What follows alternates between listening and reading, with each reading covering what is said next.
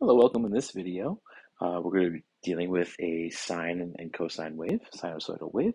So press play when you're ready to solve it together, and then we'll go from there.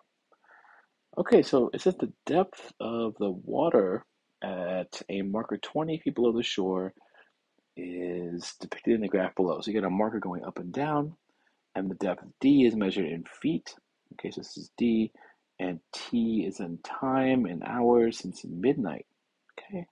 What is an equation that represents this function? Okay, so I think it makes sense to say, all right, well, our max is up here, and our min is down here, and we could tell here we're going up by twos, so this is at 4, and this is at 14.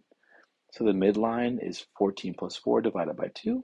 18 divided by 2 is 9, right? That's the midline. Let's see if I can get that here. It's a little tricky, right?